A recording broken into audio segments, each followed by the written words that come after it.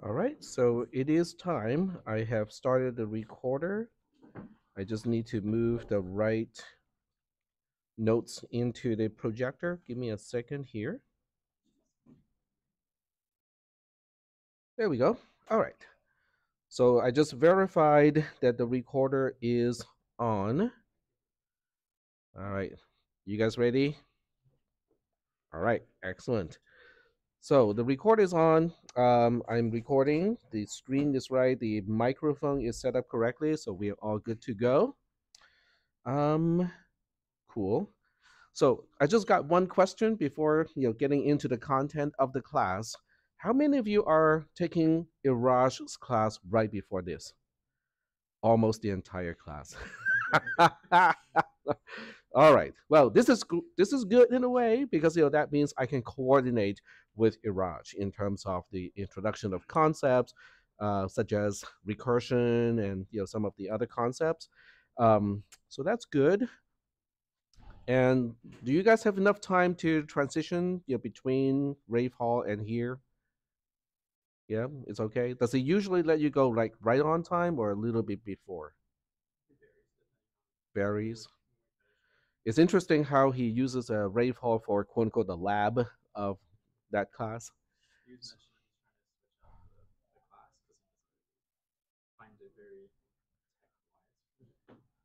Hmm. Okay. So what do you mean by switch out? Oh, okay. Yeah, the problem is it's a larger class, so it won't fit into a regular classroom, especially if it needs to be a lab classroom. He can fit into 301, the main lab, but the main lab is usually open for general student as well. But I think during this time, at least in this semester, there might be enough space so that he can actually conduct the class, as a lab with most of the lab and still have maybe one or two rows of computers open to the rest of the class. Other people, who need to use the lab. Okay. All right. Cool. All right, so what we're going to do today is to officially talk about quantifiers. Last time we got started in quantifiers, but today we're going to get into quantifiers in a much more formal way. So we'll basically be going through this material in a much more sequential manner.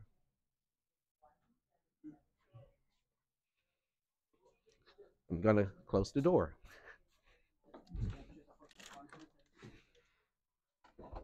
There we go. Okay. All right. Much better. Um, all right, so we're going to get started here. I'm just gonna read not every single sentence here, but I cover the most of the key points here.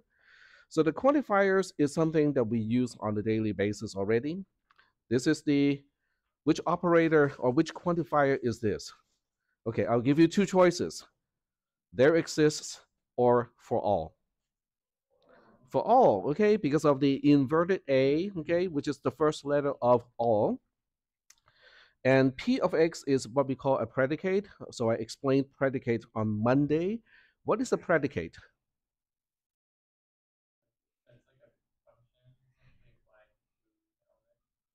It's a function that returns a Boolean value. Exactly. Okay. So that's all it is. Okay. It's just a fancy name of a function that returns a Boolean value. So to say that everything in the entire universe makes P of X true, we use the following expression. For all X, P of X is true. Okay, so P of X is already enough to say that it is true. So there's no need to say P of X equals to true, because when you use a Boolean value and you don't compare it to anything, you are basically just using the true false value of the expression, in the context. Is that okay? All right. So in English, this is literally saying for all x, okay, for everything that we call x, in the universe, p of x is true. Okay, so x is needed here because we need a variable that is basically bound to a specific thing so that we can evaluate whether p of x is true for that thing or not. But then we are also doing this for everything in the entire universe. When was the last time that we care about whether a predicate applies to everything in the universe or not? We don't. Okay, most of the time we have a certain subset of things that we care about. Okay, for instance, if somebody is new to ARC and they want to find out, okay, are all the professors here, qualified, okay, to do their job? So in that case, do we care about professors at CRC? No. FLC? No. Sac City? No. Right? So that means, most of the time we want to confine to a much smaller subset of things, okay, and not everything in the universe. So we'll talk about how to target a subset in just a little bit. So this is one quantifier. It is called a universal quantifier because it applies to everything in the entire universe. The other one is called an existential quantifier, which is this one here. The E that looks kind of inverted, okay, is, you can remember that as exists, okay? So there exists X in the entire universe such that P of X is true. So what that means is there's at least one thing in the entire universe that will make P of X true. That's what this particular expression is trying to say. Are we doing okay with those concepts? One is every, and the other one is basically at least one. Okay, the best way to describe it is at least one. But in a normal conversation, if you don't say at least one, most of the time you say some, SOME. That usually means the same thing as there exists. So now we are moving on to more complex use of quantifiers. I'm going to skip this part for now, okay? Because it does make things a lot more difficult to express when we are not confining to a smaller set. So we'll get back to section 3 after we talk about how to confine to a subset where, okay, we only want to talk about things in this particular subset. All right, so broad statements like nothing lasts forever are not very useful, okay? Because, or not everyone is a good professor, okay? It's not very useful because we only want to know, are there bad professors at ARC, okay? So if you just say, oh yeah, there are bad professors in the entire universe, it's like, you're not answering my question, okay? That answer is useless to me because all I really want to know is whether there are bad professors at ARC, or even more specifically, bad professors teaching CISP classes, right? Okay, so we want to know how to confine the application of the predicate to only a certain set that we care about. So we are now looking at this particular notation here.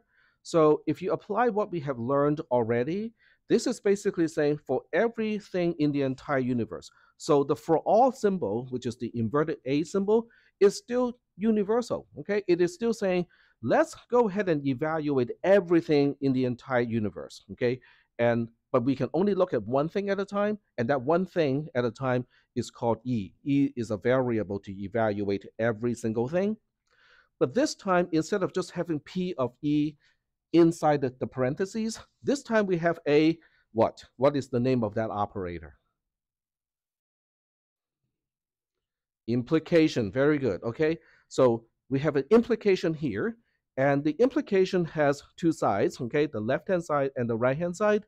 The left-hand side is also called the precedent, and then the right-hand side is also called the consequent. In this case, the left-hand side is saying, okay, let's take a look at a certain set X. So what is X? Well, X is typically a fairly small subset representing things that we do care about. So in the context of are there bad professors? Are all professors at ARC good professors? Then X is going to be all the professors at ARC. It's excluding people that do not matter in the original question. Is that okay? All right. So what is this symbol again? What does that mean? Sorry? An element of or in, okay? So now we are basically saying if E is in X, then we care about what is P of E. So that's one way to look at it. The other way to look at this, remember, implication is the same thing as the negation of the left hand side or the right hand side. Is that okay? So in this context, let's just say that X is a subset with all the professors at ARC. And let's say E is currently bound to a professor working at CRC. Okay, so we'll just say it's Professor Marcus at CRC. Professor Marcus, who is at CRC, is an element of the professors at ARC. What would be the result value of this expression? It will be false. Very good. So knowing that Professor Marcus, is a member of the professors at ARC is false, what do we know about the value of the implication? It's going to be true. Very good. Okay. So that means, oh, okay, I guess it doesn't matter, okay, because for all type of quantification, we want everything to evaluate to true inside the outer parentheses. What about when E is me? Now, Tack is a professor working at ARC is true. Okay, so now this time, whether the implication is true or not depends only on P of E. In other words, if I'm not a good professor, it's going to impact the value of the entire quantified expression. Is that okay? Yes or no? I heard an answer. Was that a yes or no? Are we okay so far? No, because we don't want it skewed. Hmm? No, because we don't want it skewed or true. Oh, okay. So you're answering the original question. Okay. So in this case, because everything that is not in X by default will give us an answer of true for the implication. So they do not impact the quantified expression itself. They would not make the quantified expression false. Is that okay? All right. As it should, because all we want is to say all the professors at ARC good professors. Now, if there are bad professors at another college, do we care? No, we don't want that to change the quantified expression or the value of the quantified expression. So having all the other things other than professors at ARC to return a value of true by default is exactly what we want. So this is the way that we filter, okay? This is the way we filter and say, yes, we know there are a lot of things in the entire universe, but we only care about things in this set X. This is how we do the filtering, is we use a element of expression in the context of an implication so that, we only care, or the end result is only going to depend on whether P of E is true for things that are in the set that we care about. Is that okay? All right. So the next question is, what about existential, quantifier? So this is the existential quantifier. So let's just say that, I don't want to a college where there is at least one bad professor. Okay. So in this context, I'm going to say P of E is, if E is a bad professor, then P of E is going to be true. Is that okay? And I want the quantified expression to be false in order to enroll in that particular college, because I don't want any professor at that college to be a bad professor. Is that okay? All right.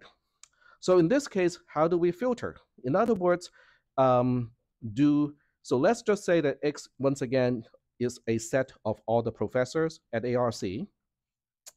P of E returns true if and only if E is a bad professor by whatever standard, okay? And I want this entire thing to be false before I enroll at ARC, okay? So that's the context. The quantifier on the outside, there exists. This part, just this part here, applies to everything in the universe, including all the professors at Sac State, all the professors at UC Davis, all the professors at Sac City, and so on. Is that okay?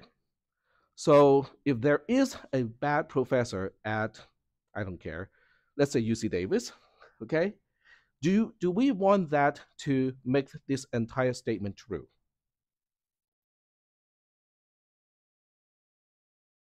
Nope, we don't, because the context is I only want to look I only want to know whether there's at least one bad professor at ARC. The fact that there are bad professors in other colleges should not concern me at all. Okay? So that means the default answer in this case should be false. Anyone who is not a professor at ARC should make this portion of the expression false, because I don't want those other elements outside of the set that I care about to give me a answer of true. So I need a false answer by default. And that's why even though we have the same element of x here as in earlier, in the universal quantifier, the logical operator this time is just a conjunction. Because in the conjunction, if at least one side is false, the entire thing is going to be false. So the filtering mechanism is now depending on the conjunction. It is only when x is an element of x that we have a chance of making the entire thing true. For everything that is outside of x, it's going to be false.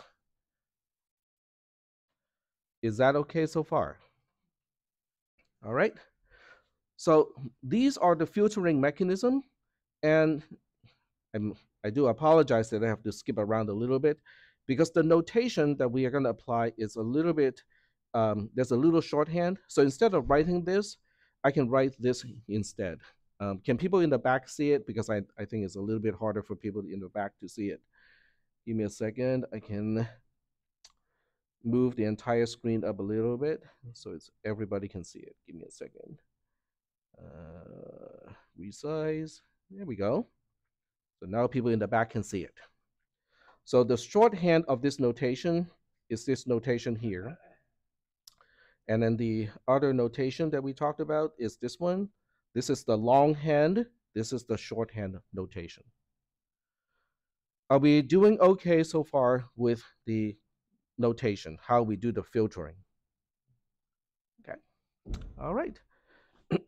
So now we can go back and talk about negation, okay? How we apply negation to the whole thing.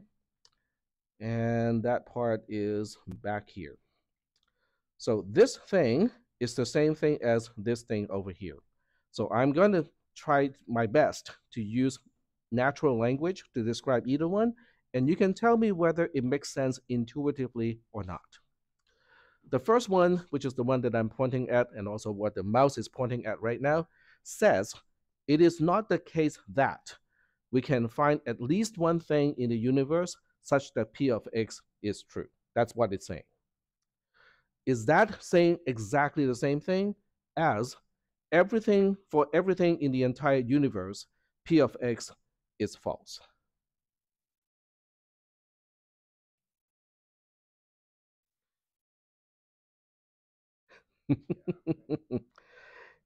Okay.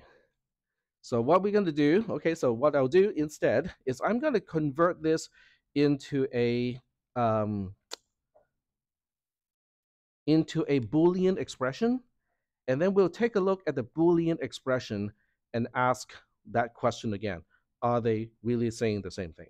Okay. All right, so to do that, I'm going to use Joplin. And I'm not sure how many of you are considering using Joplin for note taking or just documenting your stuff. But I personally find it to be really quite useful. So there we go. And I don't have to start a new one. I can just kind of attach append to the one that we had from earlier. In fact, I'll just put a date here. 2024. Today is January 4th. Yep. All right. So let's just consider a set of three things. Okay, so let's just say this is a really small universe. We're living inside a warped universe with only three things in it. Okay, And those three things are called A, B, and C. This is the entire universe. The universe only has three things: A, B, C. Is that okay? Obviously, we don't want to live in this universe, but hypothetically, A, B, and C are all the things in that hypothetical universe. Okay. So in that case, if I use the for all, well, let me see, what do I want to do? Okay, I want to keep the original expression, which is negation of exists E um, and P of E. All right, so this was the original expression. So now the question is, what are we really talking about? Okay, so we're going to break this down into a conjunction in this case, because basically with there exists, it is a conjunction. So now it is converted into the negation of a conjunction of P of A and P of B and oh, it's okay. I take it back. Okay, I have to fix some things here because it's a disjunction, not conjunction. I take it back. Those are ors, not ands. Okay, so let's see whether this makes sense or not. Okay, we'll focus on the right-hand side unless you want to look at the LaTeX representation. So if the entire universe only has three things, A, B, and C, and I want to say it is not the case that at least one thing in the entire universe makes P of E true, is it saying the same thing as it is not the case that P of A is true, or P of B is true, or P of C is true? Does that make sense? Okay, all right. So now I'm going to do some Boolean algebra thing, okay? And at this point, you can say Boolean algebra voodoo because I haven't really talked about the rules of Boolean algebra. But the one that I'm using is called De Morgan's law. Okay, De Morgan's law is a really cool thing. So we'll first talk about De Morgan's law and then get back to the derivation. So De Morgan's law states two things, okay, and both are really kind of interesting. The first one, it says the negation of x and y is really the same thing as the negation of x or oops, the negation of y. And I have to change the parentheses just a little bit. Give me a second. Okay, there we go. Put this here. All right. So I'm just gonna pause and focus on this one here. Does that make sense to you? Now, there are several levels of making sense here. The first one is intuitively, does that make sense to you? It is not the case that both x and y are true. Is that really saying the same thing as x is false or y is false?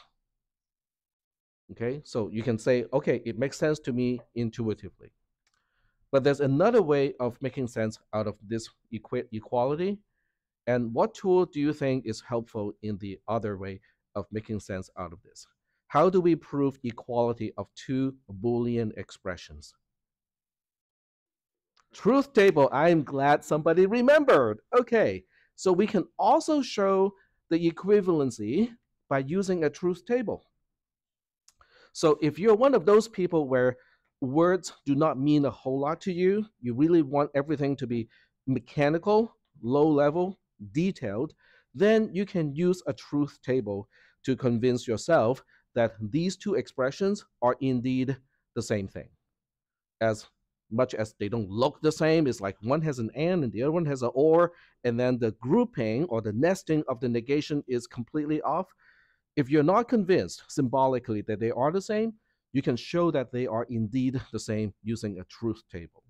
So, so it depends on your personality, okay? Some people prefer a more intuitive understanding of the material. Some other people may prefer a more mechanical understanding of the material. You can do both. All right. So the other one, the other rule of De Morgan's law is exactly the opposite. Okay, that one says if you have a or to begin with, then you can end up with an and over here. Okay, so let's see whether that makes sense or not. The left-hand side says it is not the case that at least one of x and y is true. Okay, the right-hand side says x is false or y is false. Do they mean the same thing? Are you convinced? Intuitively, are you convinced that they are the same thing? Okay, if you're convinced, that's good. If you're not convinced, once again, you can use a truth table to show that the left-hand side and the right-hand side of the equality are indeed the same. They have the same value for the entire truth table. Are we doing okay so far with De Morgan's law? Okay. So with an understanding of De Morgan's law, now I can go back here and say, wait, hold on a second here. If I apply De Morgan's law here, doesn't that mean that I can apply the negation to each individual P of A and then change all the or into ands? Does that make sense to you? Okay, so I'm going to do the transformation and then you can tell me whether that makes sense or not. Okay, so I'm going to use a VI command here, which is all the way down here. Excuse me. S for substitution. I'm substituting all the VEE, which is the OR operator, into a wedge, which is the AND operator. I need to apply a G, otherwise it will only find the first occurrence on that line and apply that substitution once. A G means global, but it's global on the same line. So when I press the enter key, hopefully this, okay. So you can see how it changed all the disjunction into conjunctions, but I also have to change the negations because now the negation applies to each and every single one. So they are all distributed here like that. All right. So once again, you can forget about the left-hand side, just focus on the right-hand side. Is that okay? Based on De Morgan's law, which applies to any number of items within a conjunction, does that make sense to you?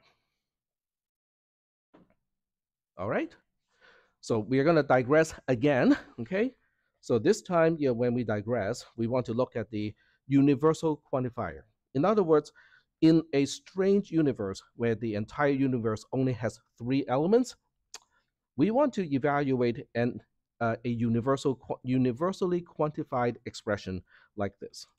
So we say for all E, P of E. Okay. So same universe, the entire universe only has 3 things, A, B, and C. This is saying, everything in the universe has P of that something being true. All right? So now the question is, can I rewrite this using a conjunction this time? Okay, can I rewrite this as P of A is true and P of B is true and, whoops, P of C is true? Does that make sense to you? The entire universe only has those 3 things, A, B, and C. When I say everything in this universe makes P of E true, is it really saying the same thing as P of A and P of B and P of C? Does that make sense to you? All right. So that means for all translates to a gigantic conjunction. There exists translates to a gigantic disjunction. Okay. Knowing that, we go back to here, okay? And this time we say, can I rewrite this and say, it looks like what we have here is everything in the entire universe makes the negation of P true. Does that make any sense to you? Because to say everything makes P of E false is to say to make the negation true. So that means, so this is the last step, and let's see whether this makes sense to you or not. So instead of doing this, we say for all, For everything in the universe, the negation, oops, we want to keep that, of P of E is true. So let me finish the entire thing, and then we can take a look at the final form, and you can tell me whether that makes sense or not. So can everybody see how we went from the second line to the third line?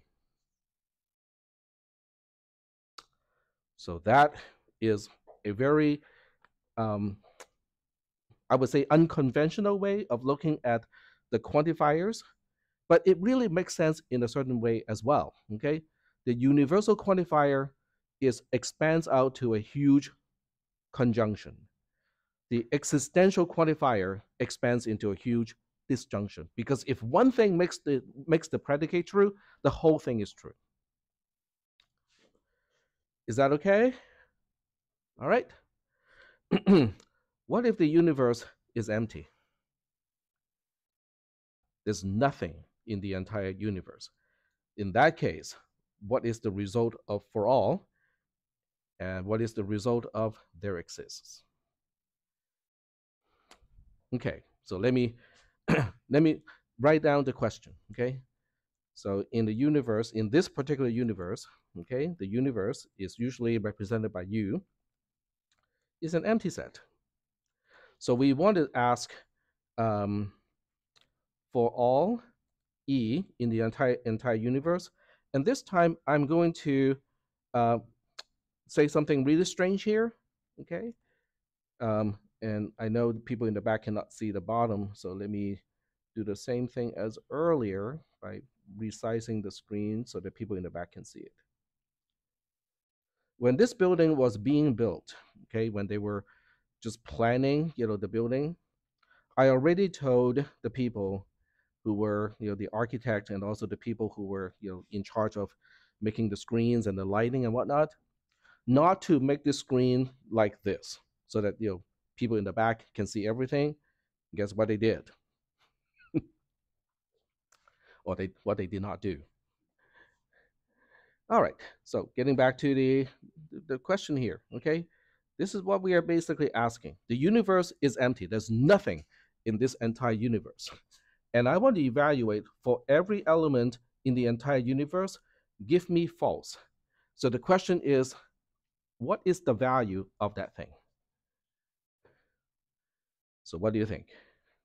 This is, well, there are only two choices here because it's a Boolean. So it's either true or false. I'll give you guys two guesses. What do you think? Zero means false. So instead of P of X or P of E in this case, I don't even care. I just say false. Okay? So the question is, what is the answer here? Because we have an entirely empty, in this case, conjunction. So what is the default value of the conjunction when it has nothing in it? It is going to be true. Very good. Okay, so I like that answer. But let's go back a little bit and explain why the default value of a conjunction is true. Okay? The explanation has to go all the way back here and say, okay, you guys can focus on, once again, the right-hand side. So I'm going to use a mouse pointer here because I'm not tall. There we go. So would this true and blah, blah, blah, change the blah, blah, blah? Okay, what I'm really asking is this. Okay, let me rephrase that question. If I have true and whatever X is, what is it? I'll give you yeah, go ahead. Well, if one simply signifies true, Yeah, one means true. yeah, then it really just depends on what X is. So it simplifies to just X. Yeah. Yes. Okay, very good. That's what I'm asking for. Okay. In other words, it's the same thing as asking what is 1 times blah, blah, blah, blah in normal algebra. You go like, it doesn't change anything. 1 times whatever is just whatever. One is called the identity of multiplication. Same thing here. True is the identity of conjunction. So there's always a little true and blah, blah, blah in a gigantic expansion of a conjunction. That is the reason why, in this case, oops, all the way down, it's just true. Because there's nothing to iterate through, but the default value is true. Okay. If you think this false here is totally unnecessarily confusing, we can keep that P of E because there's no P of E whatsoever on the right-hand side because that universe is empty. There's nothing to apply the predicate P to because the universe is empty. But even in the absence of P of whatever, that conjunction starts with a default value of true. Yes? So just to clarify, if you were to use like the, for all E0 Mm-hmm. false, it means that it's false that there is a predicate. Right. Okay. You can, or yeah, exactly. So in that case, you can look at it as if P of E is just false. I don't even care what P is. The answer is no. Okay. Yep. So it means exactly the same thing. But I just wanted to make it look confusing. Making things look confusing is the way I teach because when things are confusing, you really have to stop and think about it. When things are obvious, it's like, yeah, okay, that makes sense. It just goes right through. But when you have to stop and think, it's like, wait, what is that again? Then you're really thinking, you're engaging your mind to think about things.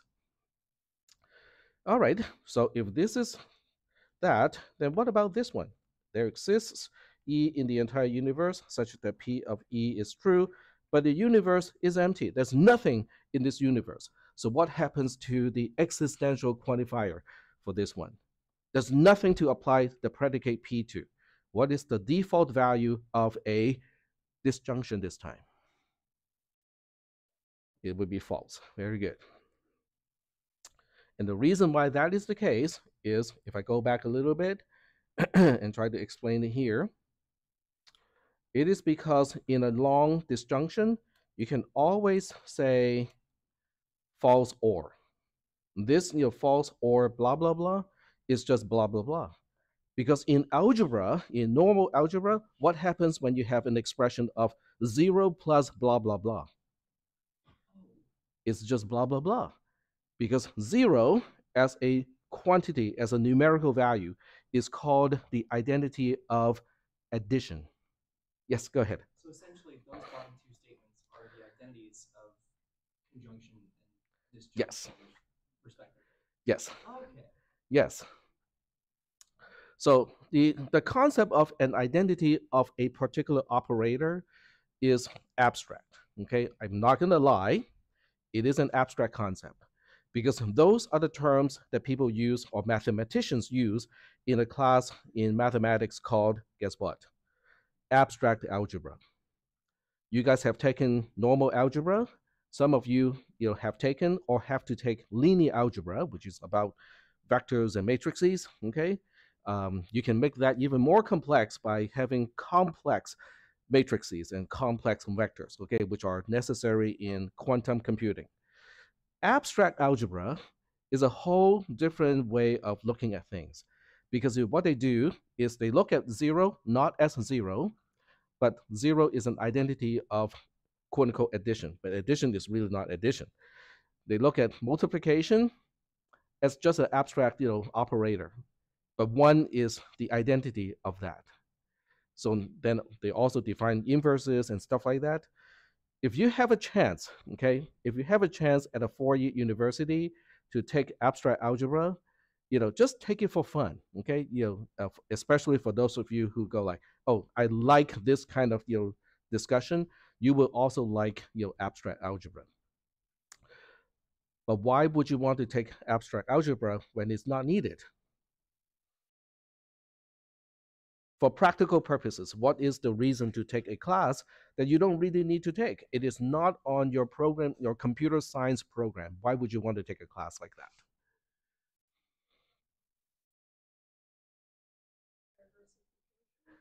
that? Diversification, okay, but it's also good training for your mind, okay. Abstract algebra is one of those classes. It's not a difficult class, but you have to look at things from a certain perspective. It is more of a difficulty of shifting perspective than a difficulty of having to memorize things. I would look at calculus and say, yeah, it's hard because you have to memorize a lot of things. Okay, I am not that good at calculus. I got good grades, but I'm not good at it. Okay, if I have to really rely on calculus to make a living, I'll be starving. Honest. Okay, but abstract algebra, I'm actually good at. Okay, there are also other things related to abstract algebra, or it is one step to do those things. I'll give you some ideas. Okay, there's a thing called graph theory, which is not the same thing as what we do in this class about the A star algorithm and whatnot. So if you're interested in graph theory, you can look it up. Okay, the relevancy of graph theory in computer science is, does anyone know? Cryptography. Okay, cryptography has a very close tie to graph theory, which is a mathematical concept. Why is cryptography important?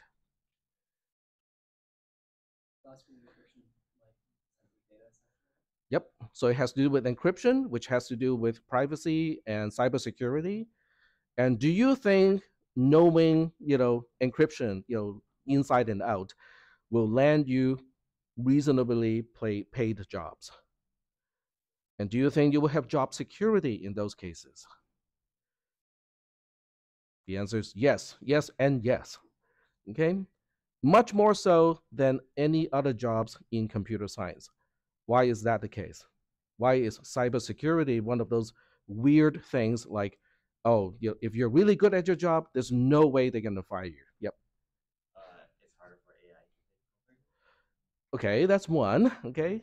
What about the demand of cybersecurity? Yep.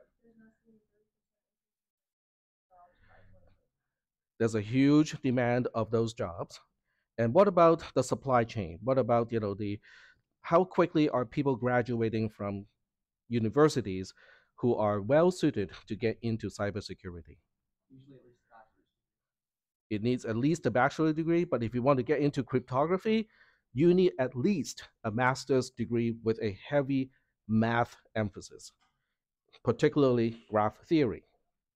And graph theory is related to abstract algebra because it is basically one step on top of abstract algebra. People who are really good at abstract algebra can probably master graph theory relatively easily. And most universities don't even offer graph theory as an upper division undergrad class. It is a graduate level class. So I'm just pointing out possibilities. Okay, math matters a lot in computer science. Why do you think that is the case?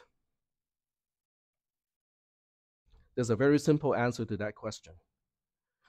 Because computer science is a branch of mathematics. At the end of the day, you are all math students, as much as you don't want that to be true. But you're all math students because computer science as an entire field is mathematics. But it's computer science. It has got science in its name. Why is it not science? Anything that has science as a part of the name is not science. Is political science science? I'm not going to say the answer because I can get into trouble, but I'll just say that, right? Computer science is not science. It is not about the discovery of natural laws. It is about the studying of artificial rules. Everything that we talk about here are artificial, just like mathematics. All right, so that's a kind of weird digression. All right, so do we have any questions about the use of quantifiers. Okay. Well, okay. We have a really quick way to check. So what I'll do is kind of, oh, I forgot to take row again. Okay, let's go take row first, and then we'll transition to the application of quantifiers. So today's row taking is, where did I put it? I thought I set it up. Okay, let me refresh. I think I set it up already. I just forgot to refresh my screen. There we go. So you should be able to see the activity now, which is on Canvas. It is right after set notation self-assessment, but you won't have the, you still need to know the access code. The access code is just exists. I thought about existential crisis, but that was like way too long. So we just have exists. And yes, the time is already past the time. I have to change that. Just by a few minutes too. My watch buzzed me earlier to remind me, but then I ignore that. So I just have to change that to give you guys some extra time to do it. Let's make it 1 p.m. Okay. Save. All right, so if you refresh your browser, you should be able to get in, and you have the next 13 minutes to type exists and then pick the option of yes, I'm in class today. All right, so I'll take a little pause here. When you're done, doing the role taking activity, you can think about, whether you have questions about the topics that we have just talked about today.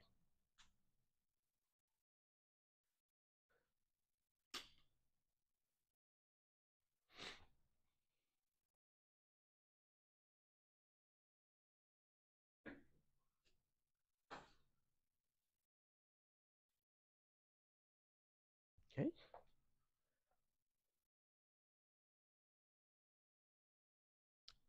All right, so I am going to move on to the next slide, which is actually not back to set notations using quantifiers. There's one little slide in between. It is called big operators and quantifiers. So we're going to take a quick look at that. And I said a quick look, which may not end up to be quick. So we'll take a look at this one. Are we all done taking roll? Is anyone still in the roll taking activity? We're good? Okay, all right.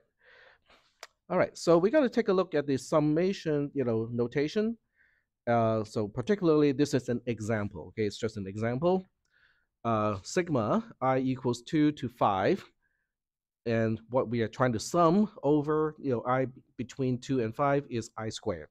So the sigma notation expands to 2 squared plus 3 squared plus 4 squared plus 5 squared, which ends up to be 54 in this case. Do we have any questions about the sigma notation? Okay, all right. So the question is, how do we explain the sigma notation? You go like, but we already know what it is. What is there to understand? Well, it's about the notation. It's about, if you have to explain the sigma notation to someone who is very good at understanding symbols in mathematics, but has no exposure whatsoever to the sigma notation, how do you define the sigma notation to the point where it does tell you exactly what it does? Turns out it is actually really difficult. Okay, I'm not sure how many of you have tried to explain the sigma notation to someone else, but it's actually not very easy. You have to use a lot of examples to show people. It's like, okay, this is the sigma notation, this is what it becomes. This is the sigma notation, this is what it becomes, and so on. And then the other person, would have to kind of spend some effort to really understand, oh, okay, so in general, this is what the sigma notation means. So I'm going to give you an alternative definition. All right. So the first thing is, if B is greater than E, then the sigma notation is going to be just 0. Okay, does that make sense? So B is the starting point, E is the ending point. So if B is greater than E, then you would go through zero iteration. And because it is a summation, we just take, guess what? The identity of summation or addition and say, okay, that's going to be your answer by default.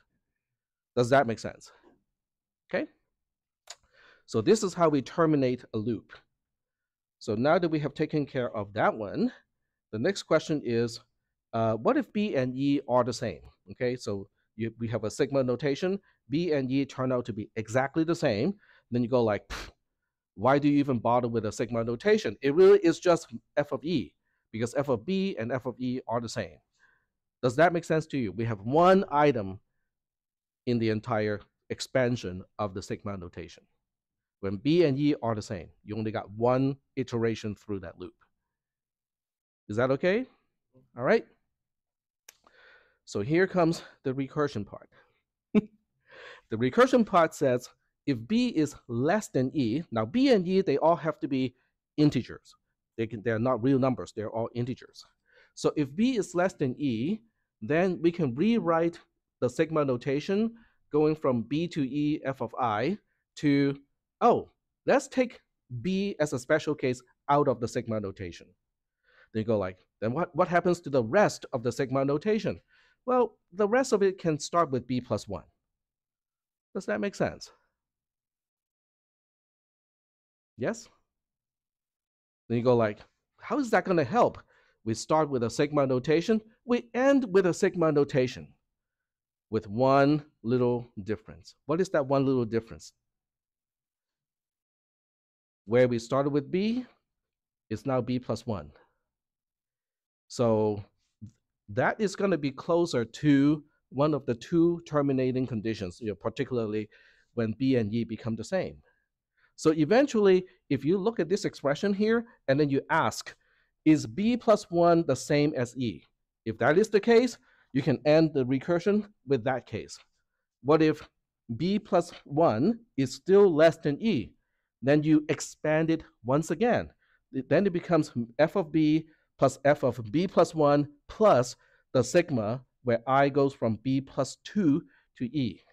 So you basically keep expanding it and basically shedding elements out of the sigma notation until the starting point of the sigma notation and the end point of the sigma notation are the same.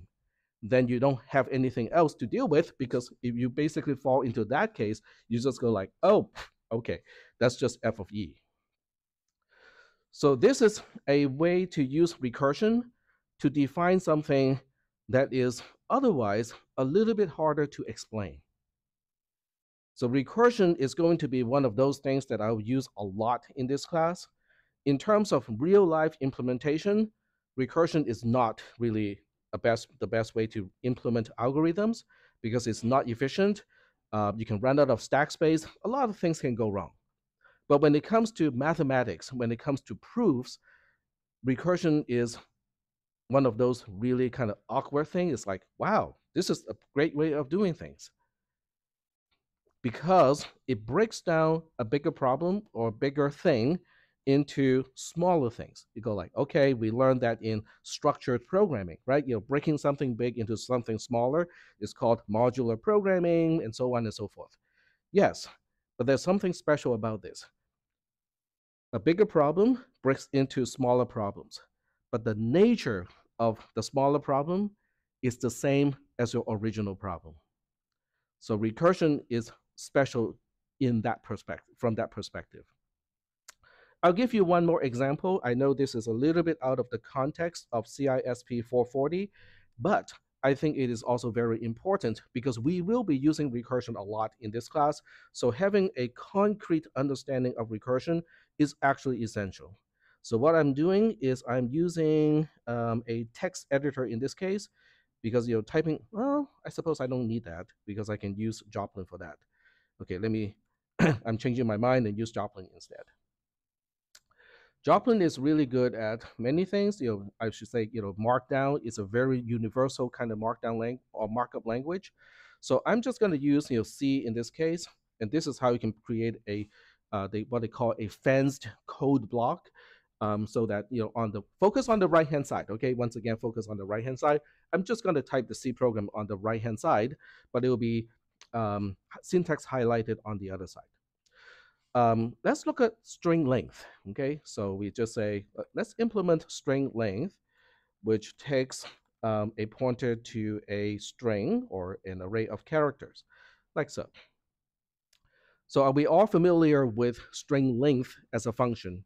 This should be introduced in CISP 360, but certainly by the time you get to CISP 400, this is one of the concepts that you have learned.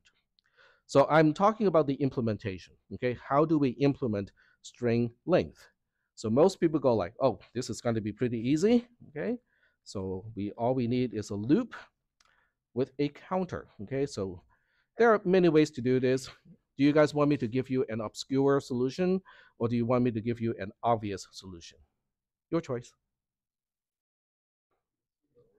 Hmm? Both. I can only do one at a time. Which one first? Obscure. Okay, so we'll do an obscure but not recursive solution. Then we will talk about a really obscure and recursive solution. Okay, so I'll give you a non-recursive solution first.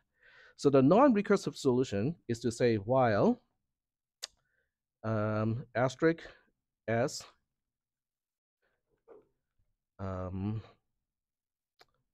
plus s, and I need something earlier to do this. Okay, so we have const char t is s to begin with, return s minus t. Okay. This is not recursive. I don't see any function call from string length to itself, but yet it is a little obscure. The obscure part is I don't have anything here to actually count the number of characters. Instead of doing that, I have this thing here at the end. What is that? There's a technical term for that expression. What is the technical term of that expression? It looks like arithmetic to me, right? There's subtraction, but the subtraction is not a normal subtraction because I'm not subtracting an integer from another integer. I'm not subtracting a double from another double. What am I subtracting? Pointers.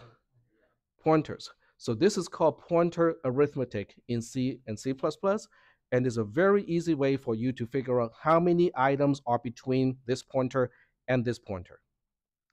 It doesn't tell you the number of bytes in between, it tells you the number of items in between. So if we are not dealing with chars, then this will give you, it will take into consideration what the pointer is pointing to, the type pointed to by the pointer. It will tell you how many items of that type is in between the two pointers. But nonetheless, in this case, it will just give you the number of bytes. So this is one way to do it. Okay, so now we're going to move on to the obscure recursive solution. Okay, so once again, this is a C program, unsigned, string length, const this. Okay. All right.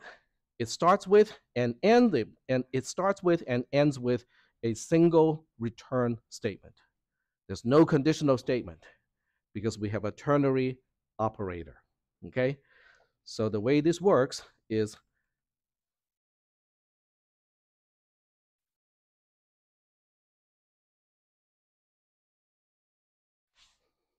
that. Is that obscure? A little? Okay, so let's break this down. Okay, let's break this down. Okay, so what do you do when I give you an obscure solution like this? Hmm? Question whether it's right or wrong. You can plug it into online GDB or code blocks, just to test it, right? But as you're testing this, you can also try to figure out how it works. So that's one way to do it. The other way is to just analytically look at this code and ask, first of all, what is the code? And second of all, what is the rationale behind the code? Okay, so those are the things that we're going to do. We'll start with the basic stuff. This is a single return statement. I think we all understand what a return statement is in C or C++. Are we good there? Are we good there?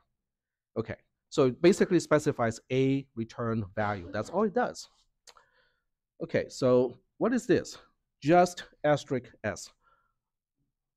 Hmm? Is dereferencing s, and s is a pointer to a character. Okay, but what is this? What is the question mark and the colon? And I'll be, if you join the class later, it's okay, but if you join the class like from the get go, I'll be shocked if you still have a question. Yes. It is the ternary operator. And what is the ternary what does it do? What does a ternary expression do? Okay, first of all, how many parts does it have? The name implies three because ternary means three. So this is one part, this is one part, this is one part. It has three parts. Most other expressions in C or C++ are binary expressions, meaning they only have two parts. There are a few unary operators where there's only one part. This one is odd. It has three parts. So what do we do with those three parts? Yes. Isn't it essentially basically a single line if else statement? Yes, Yeah. it is a single line if else. This part here, whatever is to the left of the question mark, is the condition. So it is treated like a condition. It's either true or false.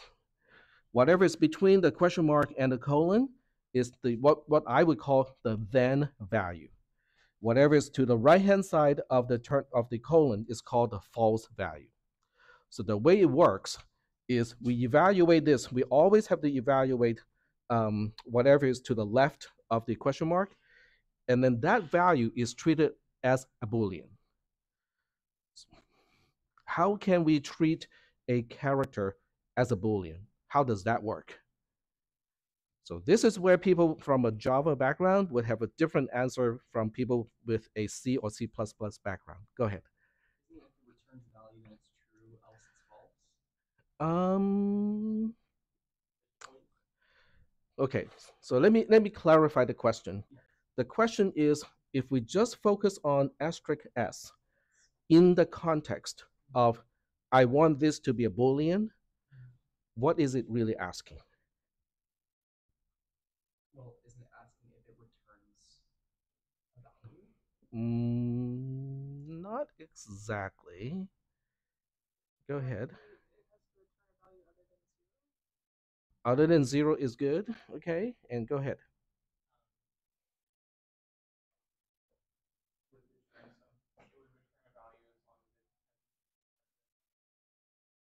Um, Remember, we're only focusing on this part, asterisk s, in the context of a Boolean. Go ahead. Okay, so let me give you, yeah, go ahead.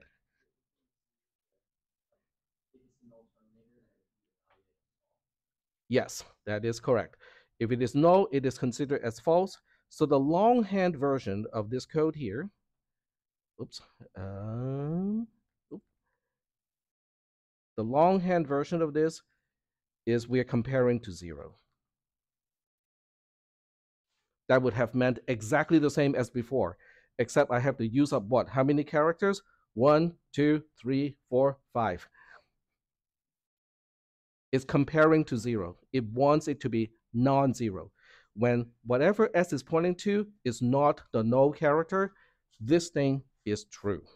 Does that make sense? Okay, so I'm going to go back to the more obscure version because I can save 5 characters in my program. Hard drive space is expensive. Of course, it's not expensive. I mean, you guys can buy your terabyte hard drive now for how much? I cannot even understand why people need multiple terabyte hard drive. I cannot even fill up a 1 terabyte hard drive with all the class recording and whatnot. Anyway, all right. So if S is pointing to something that is not null, that means I have at least one character in the string. Does that make sense? Because how do we work with strings in C and C++? In other words, what I'm really trying to ask is how do we know where it ends? Go ahead. It's a list of characters and then the last character is a null terminator. Yes, so it's terminated by a null character. It keeps going and going until it is terminated by a null character. Very good. So if the first character of that string is not null, I know it has at least one character. Does that make sense? Hence the one. You go like, but wait, but tech, this can be a really gigantic long string. What about the rest of the string? Fine. We're going to ask someone else, how long is the rest of the string? S plus 1 is once again pointer arithmetic. It is telling it's returning the address of the byte right after the byte that is pointed to by S, which is the rest of the string. Is that okay?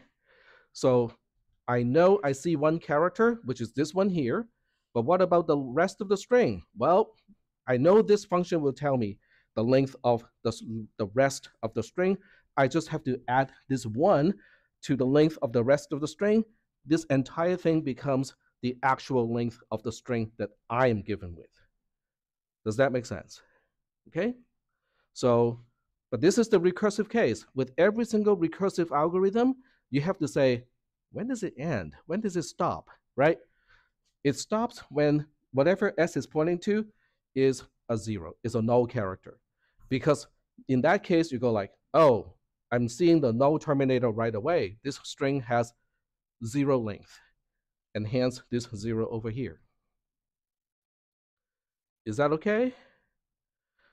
But the important part here is how we broke the bigger problem into smaller problems.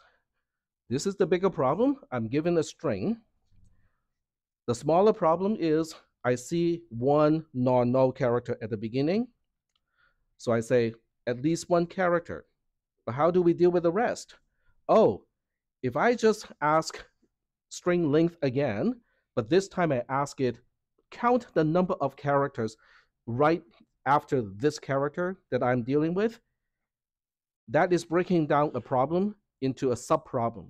But the nature of the subproblem is the same as the original problem, just one smaller in this case.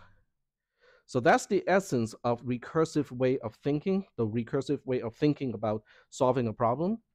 It's a very powerful technique, not only because from the programming perspective, you can have super clean code, but also from the perspective of mathematically, if you want to prove the correctness of an algorithm, this is also going to be very helpful because of a concept that we will talk about later called proof by induction.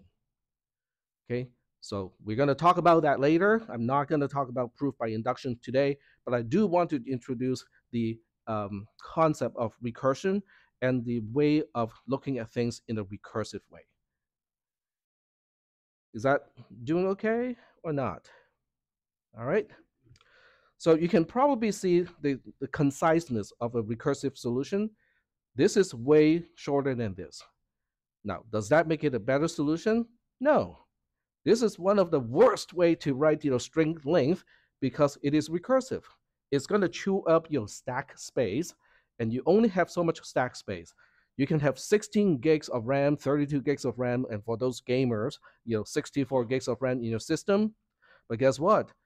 The stack space for one particular process is still limited to, I think, 5 MB or something like that. It's tiny by comparison. So that means if you have a long string and you're using this approach to find the length of the string, you can blow away the stack in no time. Not a very good solution. So from the theoretical perspective, it is cool. It is easy to prove things and whatnot. But from the implementation perspective, nah, it's not really the best way of doing things. Okay, I just wanted to point that out before you guys start to turn in all your homework assignments in 4:30 recursively. Alrighty. So getting back now to the application of recursion. So we are back here. All right, so this is the summation expressed recursively. There are other big operators. Pi is the product of a bunch of stuff. The only difference between the use of pi and sigma notation is the default value. What is the identity? In this case, the identity is a 1. because 1 is the identity of multiplication, 0 is the identity of addition. If you have a bunch of stuff to OR, false is the identity. If you have a bunch of stuff to AND, then true is the identity. So basically, I can use the same format to define, these big operators that works on a sequence of expressions. Okay, you don't have to read too far into this right now, um, except we have now the existential operator. So it becomes something that looks like this, which then expands to something that looks like this. Um, we haven't really talked about function yet, so I can't really go too far into the detail of this notation. So we'll just kind of stop right here in terms of this particular slide. And then once we have talked about functions, we can come back here and talk about the rest of this slide. So the emphasis is, recursion. Recursion is quite important in this class, and generally speaking in computer science and mathematics. All right, so now we are revisiting stuff, using recursion. I'm going to skip equality for now, and instead we'll talk about the set notation. So we'll start with something like this, okay? Do you guys still remember this notation? I'm trying to describe membership of a set where the number of elements in the set can be infinite, and therefore I cannot spell out everything, all the members in the set. So in this notation, it means, I'm describing each member X is going to have to meet the requirement of making P of X true. So that's the notation that we have already talked about from, I think, from day one, from last week. So this notation really means exactly the same as this notation here, but this time we have a quantifier. We basically say for everything in the entire universe, if that thing belongs to the set E, it can only be because of P of X is true. But that's not the only thing, okay? Because I'm using, what is the name of this operator? There are a few names, you'll just give me one of them. Yep. Say again? If and only if, okay? So it is known as if and only if. That's one name that we can use. But what is the name that we used, that I used in the module that talked about the operators? Starts with the E. Equivalence, very good. So this is if and only if. It is also called equivalence. But that means if something is in E, if I find one thing in E, it is guaranteed that P of X is true. What about things that are not in E? If I can confirm something is not in E, I can also conclude right away that P of X is false. But it works the other way too. If something makes P of X true, I know that thing has to be in E. If something makes P of X false, I know that thing cannot be in E. So in this case, the use of if and only if is important, because if I change it to if, okay, or just implies, that would have changed the meaning of this entire thing. Does that make sense? Does everybody understand my last statement? If I were to use just a single-sided arrow, which is implication, it would not have meant exactly the same thing as if and only if. All right, cool. The empty set, okay, the empty set can also be using existential quantifiers. So how do we know that a set S is empty? All we have to do is to say this, okay? It is not the case that there is an element in the entire universe such that that thing is an element of S. I think that's a good way to say that S is empty. Kind of obscure, right? What about union and intersection? So the way we can define, okay, I'm not going to say which one is which one. I'm testing you. What is this one? It has to be one or the other, but which one? Intersection, very good. Now, how can we remember which one is union and which one is intersection? This looks like an N in intersection. The other one looks like a U in union. So that's one quick and easy way to remember. Okay, so getting back to the definition. So in this definition, we have a universal quantifier here, and it says X is a member of the union, the intersection of A and B, if and only if X is in A and X is in B.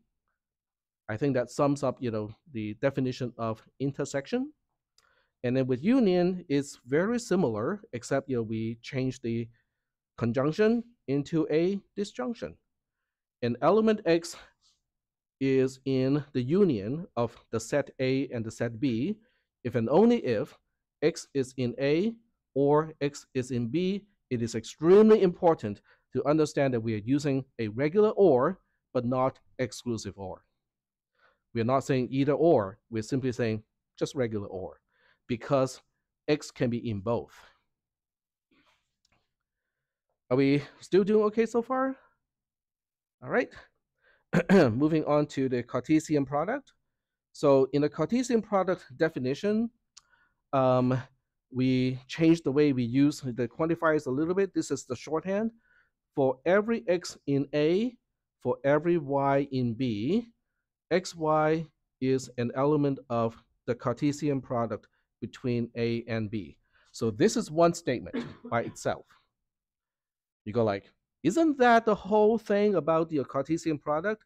Well, the answer is no, it doesn't really help. It doesn't define the entire thing, because this, the first part, okay, the part that is to the left-hand side of the conjunction, this part here, is telling us what should be in the Cartesian product, but it doesn't tell us what should not be in the Cartesian product. Okay? Does that make sense to you? Because the first part, which is the left-hand side of the conjunction, only tells us that if you find something in A and you find something in B, you make a two tuple out of those two things, where the thing in A is the first item in the two tuple, the thing in B is the second two tuple in B. That thing belongs in the Cartesian product. Great, okay? That's part of the main idea of the Cartesian product. But can a Cartesian product contain other things? This part does not say anything about it. So that's why we also need the second part, which is this part here. For every two tuple xy that is in the Cartesian product of A and B, we better make sure that x is in A and y is in B. So it will help us exclude things that are not supposed to be a part of a Cartesian product. Is that making sense so far? More or less? Okay, I know we are almost at the end of the lecture. So I'm not going to introduce any new material because I know you guys are kind of like, okay, I kind of need a break.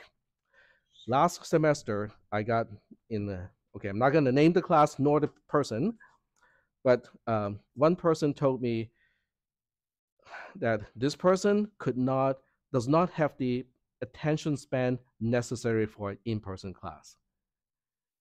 That was a little shocking to me because that class, guess what, was an in-person class. And that person told me that because of the pandemic, everything went online. So that person did not have the usual training / exercise necessary for an attention span of about 80 minutes. Well, we guess what most classes are like at Sac State or UC Davis. Do you think they're mostly online, or do you think they're mostly in person? They're mostly in person. Yep. So we got to get that attention span up, at least up to like hour and a half ish or so. All right, so it is the end of today's class, but there's one more important thing. I sent it by announcement already, but I know some people do not read their announcements, so I'm going to say it. Your homework assignment is up, okay? The first homework assignment is already up. If you go to, oh, okay, I'm looking at the wrong screen. So if you go to announcement, the latest announcement is the first homework assignment is out, which means it's available, it's not due.